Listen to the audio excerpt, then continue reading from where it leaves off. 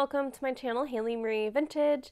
Today I'm super excited. I'm showing you all the different things I picked up in Korea. For this, we have a bunch of different categories. I'm going to start with food, go to Homegoods, beauty and skincare, fashion, and then last but not least, I went to a 6-story craft wholesale mall. So I have a lot of goodies to show you that I picked up there. So that's kind of the order of things. That's kind of what we're doing. But anyway, like I said, we're going to start with food. All right, I am sharing my chair with a whole lot of different things. First, I have a whole bunch of gummy candies. I was constantly picking up gummy candies and eating them there. I really like this Jellylicious brand. I have a couple. This one is like orange, peach, and grape flavored. This one is like, I think a bunch of different grapes or berry flavored, and this one's my favorite, I think. And then they also have these little like fruit snack candies that have like, they look like they're shaped like dog bones and they're kind of sour. They're really, really good. I really like the texture of Korean gummy candy. It has a certain like bounciness to it that I feel like the US doesn't. However, I also get a lot of stale candy in the US, so it might just be that these are fairly fresh. Another thing I got is a bunch of these cheese crackers. I didn't plan on bringing these in. I bought them at a convenience store and I didn't realize there were like a bunch of individually wrapped packages. I thought it was just like one big package. These are good. They taste pretty much like Cheez Rits. There's not really a huge difference. And then as far as candy goes, I went to a couple places. I went to, I think it's called Weenie Beanie inside of Lottie World, and I got a bunch of individually wrapped candies. These are to keep on my desk at work. I keep candy on my desk at work, so I thought these are perfect for that. They're really cute. Similarly, we went to Beetlebug, which is like a homemade candy store. This is super cute. It's like this little glass jar, and I have eaten a few and they're really good. If you are in South Korea, I highly recommend stopping by Beetlebug. I have another bunch of individually wrapped candies. I haven't tried these yet. Looks like they're apple and grape, and these ones will also be something I have on my desk at work. And then I brought back for some of my coworkers, I don't know what these are. I think they're like mochi chocolate things. They kind of reminded me of the fish red bean pastries that we had as street food there, and so that's kind of why I picked them up. I have no idea what they taste like yet. I got all these little pineapple Oreo things. Again, I haven't tried these, so I don't know how they are. They're also for work. But yeah, that's kind of what I got, what I'm excited about. Snacks are something I bring back for a lot of people just because they're like an easy thing to give people a couple different snacks. I can just pick them up at the grocery store in bulk. So that's it for food. So next we're gonna move on to Homegoods. So I got a bunch of really cute masks. These ones have like flowers, and then I have blue and green marble ones. I thought they just had some really cute masks in Korea, and I think they fit better and just like breathe better than American masks. You can actually get these online. They're a lot more expensive than they were in Korea. Like they're almost $10 more per pack. But I will link the shop that this is down below. It's called Mask Lab. And with them, I also got these really cute mask chains. I pretty much wear a mask anytime I'm indoors somewhere. So it's just nice to have a mask chain, especially for work, where when I'm sitting at my desk drinking a cup of coffee, I might not have my mask on. And then I have to like set it somewhere and remember where I set it. So I'm really excited about these two mask chains. They're both just like multicolored, cute little things. And yeah, I was really excited in Korea that I had some options to actually get some cute things for masking. I also got some utensils. Hold up, let me get them out. I got some chopsticks. These I got at a souvenir shop in the subway. They're just some wooden chopsticks. They're cute. I like the little case that they're in. I'll probably carry these in my purse. I use chopsticks a lot when I'm out and about and eating. And then I got this little spoon. Why? I don't quite know. So it's just like a long spoon. I figure I can like stir tea with it or use it when I need to get into like longer jars with stuff that is thinner. I got this on Nami Island. Nami Island had kind of some cool like craftsman stores, and so I picked this up there. Also, I went to Daiso and I just got this cute spray bottle for my plants. It has little flamingos and cactuses on it. Nothing too like special or anything. I thought it was cute. Honestly, I probably could pick this up in an American Daiso, but here we are. I also got a couple stationery pieces. They're both checklist things. I use checklists a lot just to remember what I'm doing day to day. I picked up, this one is from the Seoul Tower. Actually, this one's also from the Seoul Tower, but it just has little dinosaurs on it that I thought were really cute. So I'll use these a ton. I'm, like I said, a huge checklist person. I rely on checklists like every single day.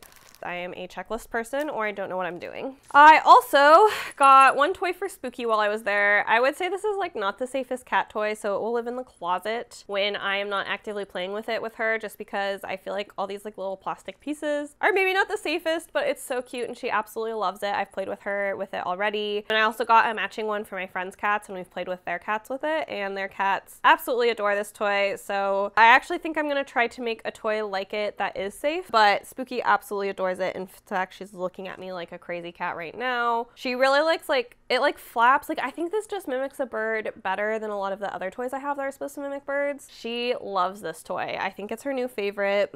And yeah, she is currently staring me down to play with it. So going into some more kind of unique things I got this little sake or soju set. I really like soju, so I'm most likely going to use it for soju. It's just this glass, and then it comes with these little cups that also have these little tiny cats in it. I think this was around like $35 or something like that. And another piece of pottery I picked up was this. When I went on the vintage tour, we stopped in this really beautiful pottery store. It had a lot of really lovely pieces of pottery, some that were really, really old. This one's not so old. This one's only like 10 to 13 years. However, it was important to me to pick up a piece of Korean style pottery. There was a lot of Japanese and Chinese in the store, but I was in Korea. I specifically wanted Korean, and I love this little bud vase. It's very like, it has a really great weight and balance to it. It's signed by its potter, and it has this really, really beautiful flower. And then it also has like a speckle kind of to the glaze. It's a beautiful piece. So yeah, I absolutely adore this piece, and I'm so glad it was Korean. She also had a couple Korean pieces that were like hundreds of years old. I could not afford those. And then last up that I also got on that tour are these. I don't know if they're vintage. I don't know if they're antique. I don't know if they're still sold in the stores. Jesus, Spooky, you scared me. Spooky, hey. Yeah. What these are is these are rice cake stampers. So you would use them to decorate your rice cakes. I picked them up for my pottery group. I think this would be a really nice thing to stamp onto, like, really? Spooky. Spooky got all riled because I got that toy out. I just think they're absolutely cute, and I have no idea how old these were. I do know these were about $5 each. All right, next up is beauty and skincare, so I'm gonna go grab those things. First, starting with this hairbrush. I think this was about $12. It's just a cute wet style like hairbrush. I just loved it because of its rainbow bristles. I thought it was so cute. I got some different face masks. Ooh, excuse me. This one's mugwort. I got 25 of these. I gave some to friends. I kept, I think, 4 for myself. And then this is a brightening mask sheet. This just came free with another purchase that I'll show you in a second. I also got like a bunch of these single-use hand sanitizers, which I'll leave probably in my car or in my purse or whatever. Those are also free gifts. I didn't buy those. And then now we kind of have a bunch of random stuff. So I got some skincare. I got something by the brand Mamonde. And I got their blue chamomile skincare and their probiotic skincare. I'm not sure how either of these are gonna work for me. I got these mini size came automatically with a bigger size that I got for some friends. So that is kind of how I ended up with these, and I'll use the mini to try them out for myself. And I guess if I love them, I will try to hunt them down in the US. At the garden shop, which was in the Garden of the Morning Calm gift shop. I don't know why that was such a tongue tire, but it was. I picked up this green tea scented hand cream. I love green tea as a scent. It's very energizing and uplifting for me. So once I smelled this cream, I knew I had to have it. They had people going around trying and like giving you samples, and they got me with this little hand cream here. I think that was about like $6. I don't remember how much this toothpaste was, but I was intrigued. Flavor is Mystic Forest. Tasty Voyage Mystic Forest toothpaste by Rusapello. I think you can get this in the US. It says it tastes like underwater green forest into blue paradise and will transport you to the Greek islands. I have used this toothpaste. I would call this flavor mint, but I was very intrigued, and the packaging is really, really stinking cute. I got definitely suckered by the packaging of this. Similarly, I picked up this hair oil. I do really like this. It's lavender and patchouli scented. I got this for about $15. I use hair oils a lot because my hair needs a little bit of help oiling itself again. It's a little dry, it's a little crusty, and patchouli is one of my top like scent notes. So I absolutely love this, and I enjoy using it in my hair. All of these products, if I can find them, I will link them down below if you're curious to try them. This one has worked really well for my hair. This is the only one that I have tried consistently and really liked since I got it. And then other products that I already know I really like, they're the Peri Para Ink Velvets. I got the shade 8 and 16. I already own, I think, 4 other shades of this. I picked these up in Korea because they're about $2 cheaper. They were about $8, as opposed to in the United States, they're about like $9 to $10. Highly recommend this brand. I don't like most European or American lip products because I find them really heavy and drying for my lips. So I've been using a lot of different Asian beauty brands for a really long time. I also like how they stain and stuff like that. I'm wearing another Peri Para lip product that I picked up in Korea. I am having such a hard time with words today on my lips today, and most of the time if I am wearing a lip product, it is by this brand. The other ones that I got by this brand are, I got their matte lip. The color that I'm wearing right now is number 15 of their matte line. And then I also picked up a number 12, which is a little bit more pinky. Yeah, these work great for me. If you have really dry lips, they're worth a try. They do not dry my lips out more. And I can't really feel these on my lips. I feel like most matte lipsticks that are from like American brands are really, really, really heavy on the lips. And American brands have started to make more tints and oils and stuff that I do enjoy. But they originally came from Asian skincare brands. So I can tell you the originals formulated it better in my opinion. And we may as well support the original people of those ideas. So I absolutely adore those lip products. And then the last lip product I got a Style Nada lip tint. This one, the color is Double Win. It's just like a nice darker lip color, especially with the Peri Peri lip products. I've been using them for years. I absolutely love them. And they're my go-to brand for lip products. I also got, it's so cute, this little rainbow tube. And then you have to click the top. It pops out the bottom. This is just a basic lip balm, honestly. But I fell in love with the packaging. I think it was $12, which is crazy expensive for a lip balm. It's, I think, by You Need Me Cosmetics. Packaging is what really got me. And I'm definitely going to be carrying this around in my purse to be fancy. I also got a couple glitters while in Korea and actually in Thailand. I noticed a lot of the like younger women were not wearing very much makeup, but they would have like these shimmers on their eyes that were absolutely beautiful. So once I found what they were, I went and I picked a few up. This one's a pretty pink colored one. I Spang Glitter by Holika. This one actually is not my favorite because the applicator is like this weird like brush tip applicator. The other ones are doe foot and they work much better. So let's talk about those. These are from the brand Colorgram, I think. And this is shade 1 and this is, whoa, shade 2. I think I'm wearing shade 2 on my eyelids today. I don't know if you can even see it from that far away, but I absolutely adore these glitters. They're easy to put on, easy to take off. Kind of a mindless product for me. So yeah, I picked up these 2 colors and I really have been enjoying them. I've worn both of them a bunch. And that is it for beauty. So now we will talk about fashion. Yes, I know these are a lot of different categories. I actually didn't buy that much clothing in Korea because I kind of felt clothinged out after the wholesale mall in Thailand. But I did get some earrings. I will obviously be popping these up in pictures. You can't see these from as far away as you are. But I got these. They're really cute, like waterfall-y flowers. Oh no, I just threw one. I got some really, really tiny little flowers to put in. I have a lot of holes in my ear.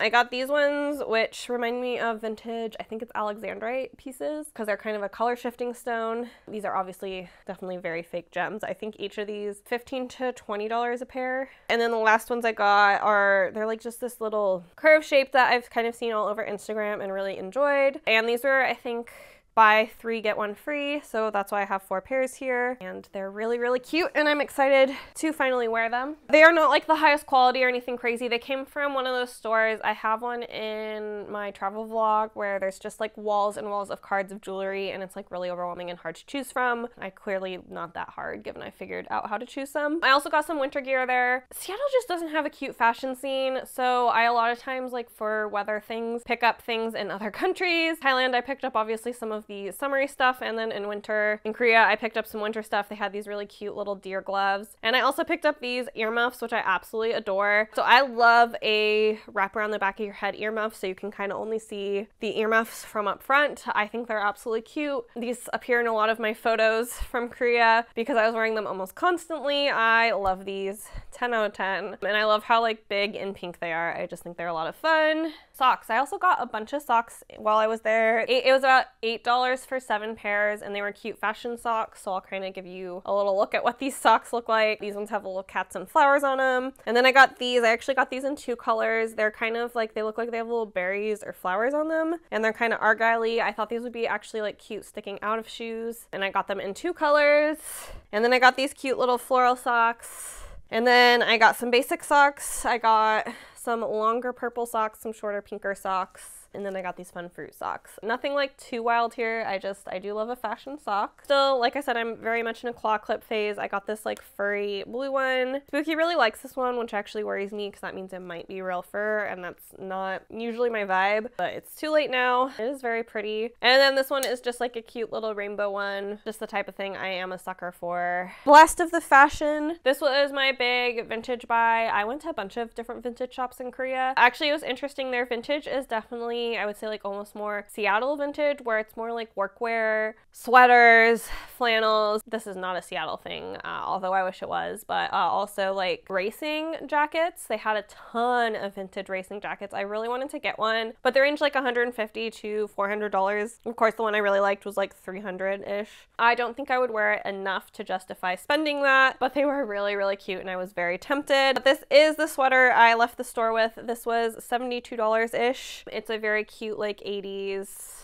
grandpa sweater, I feel, or I guess grandma sweater, and man, it does smell like grandma. I'm gonna wash this guy. I just loved this. I loved the like candy colors of it. I feel like I see sweaters like this a lot that aren't my colors. So I was really excited that this was my color. So that's it on fashion. Now for the big finale, I guess, I'm gonna show you all of the different sewing things I got, which was a little bit out of control because so many options. I'm so pleased with what I brought back though. I have some really cool projects that I'm sure I will complete with these. So let's get into it. We can start with something kind of boring. You won't really be able to see this that well, and I'm not really gonna do a close-up, but it's basically a really fine cording that will work really well for gunny sacks. I've been using some cheap stuff from Joann's that I don't super love. These I will be popping a photo. I guess maybe I should sit more this way so I can put up a photo. So I found first these really gorgeous chains. I have a little purple one and then like a mermaidy shell one and then a hearts one that I'm gonna make some different jewelry pieces out of that are super girly. And then I got some little charms to add to it. It looks like they have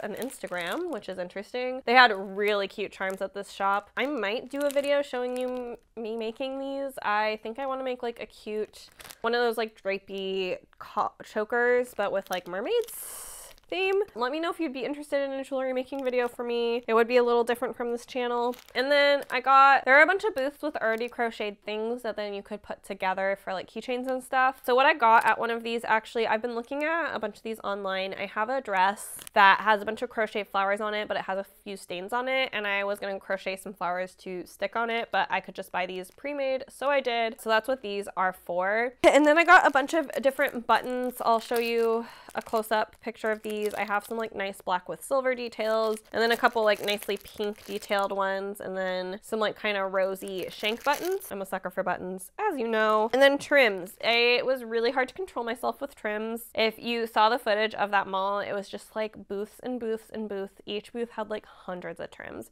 It was very hard to choose what I wanted there. So first we'll start with, I got these little, they're like bow mesh things. I got them because I'm thinking of making like a blouse with these like on the side or something. I got 3 of them. Now that I've done inset lace, I feel a lot more confident on my ability to do things like this. So I picked these up with that kind of in mind. Supply-wise, because it was a wholesale market, was pretty low in cost. I think the most I paid for a trim was like, which I'll just show you the trim that I paid the most for. I think I paid about $6 a yard for this trim here, and that's because it is beaded and rhinestoned, and it has a lot of really beautiful texture. It's this really beautiful black flower trim. I got, I think, 5 yards of it or something like that. It was really hard to rein myself in, especially because trims, I could fit like a gajillion in my suitcase. I got a couple, what I would call like threading trims, where they'll look nice on their own, but I could easily thread a ribbon through them for like a little extra detail. I kind of have dreams of a gunny sacks that's all white except for the decoration that I put on it with this, that I could thread like a navy or a sapphire blue ribbon through. So I kind of picked some lace with that in mind. So I picked up this lace here, and then there's some lace here. With that design in mind, this one would actually be a much like more intense in and out weave. Like I could actually set different lengths and stuff. So I thought it was interesting for that. And then I got this adorable, I wanted it in black, but I could only find it in white. It's like this little bow trim. I love bows. If you've been on this channel, you know I love bows. I mean, I'm very, very, very hyper feminine in the way I dress, and I felt like this was perfect for that. And since I couldn't have the black bow trim of my dreams, I got this really cute flower black trim. And then this one is just like a nice refined crochet trim. I really enjoyed a lot of these booths. They were like cotton crochet trims. And then this one here I love. Obviously you'll see close-up photos of all of these, but this one here I particularly love because it's kind of graphic in nature. This was another one that I would have really liked in black because of the way it will be graphic, so this will have to go on like a darker fabric. And then this guy here is some gorgeous lace I got for, since I learned how to do the, where it's like the actual break in the fabric and the lace is sheer. This I think would be lace that would be absolutely gorgeous for something like that. And then the last lace This was right on par with the black one with the beading, because this one also, I don't know if you can tell, it has some shimmer to it. That's not going to pick up actually on the, when I take the photos of these, you aren't going to be able to tell that it's sequined because there are these really nice sheer subtle, like I like the subtle sparkliness to this, and I like the color. I actually have some other pink laces that this would pair well with, I think. One of my, I think, rules after this trip is if I can put lace on a garment, I have to, because I have so many trims at this point. It is a little bit absurd. That's it for trims. We're actually about to wrap up here. We have just my fabrics. First fabric I have this really beautiful light pink daisy. This fabric and the next two fabrics I'm going to show you were about $3.40 a yard, so super cheap, like $3.40. I had to really hold back on fabric because fabric's pretty bulky to carry, and I have committed this year to as much fabric that I bring in has to also leave my stash. As a result, I'm trying to be a little bit pickier with fabric. I should also probably make that rule with trim, but let's be honest, I'm not going to be able to do both. These are really nice quality prints. They're technically for home decor, but they're lightweight enough that I think they'll make nice dresses. A lot of their prints at this booth actually reminded me of either like 60s or 40s floral prints, and these definitely apply. So I got this light pink one. I think I got about 5 yards of each of these, and then I got this. It's like this beautiful blue, but there's like a really nice pop of purple in here that I absolutely adore. And then I got this one, which I love this print. It's like a coffee cafe print. It is definitely a little bit more of an upholstery, heavier fabric, but I have a couple dress patterns that actually really work with something of this weight, and it's like much more like house dressy, which this would be the type of fabric that would be, I don't know, an appropriate pattern for house dress. And I just think the printing on this is really high quality. It's really vibrant and nice in the way it's printed. And then the last one, I'm so excited about this fabric. This was $7-ish a yard, and it's so cute. So it's this really gorgeous, like, I don't know how to explain. It's like a shirting, I guess, and it has cherries and carrots woven in it, as well as these beautiful blue stripes, and I absolutely adored this fabric. I think I want to make like a little top and skirt set with it that look like a dress when they're together, but can be broken up in separates and worn with other pieces. I just think this fabric is so cute. But that wraps up this haul. It was a bit insane. Thank you for chugging along here with me, all my different categories of things I bought. Korea was so fun. You should check out those videos of my actual vlogs. I learned a lot, I experienced a lot, and I obviously bought a lot. Honestly, actually, all things considered, I feel like I was pretty good about what I bought and pretty thoughtful. Definitely a few years ago, I would have brought back a lot more than this, and everything I brought back I have uses for. I am just starting to recover from jet lag. I've been back like 4 full days, but I came back with a cold, and I also had some not so good news in my personal life. So I just like came back and felt like I got hit by a truck, and I'm just starting to recover. I actually had planned on sewing a ton, and I haven't been able to sew since I've been back, but that is changing this evening. I'm going to get to it. Subscribe and stick around. I am resuming to a completely normal schedule and content next week. Next week is another sewing video for y'all. Definitely subscribe and stick around for that. I would love to have you, and I will see you next time. Bye.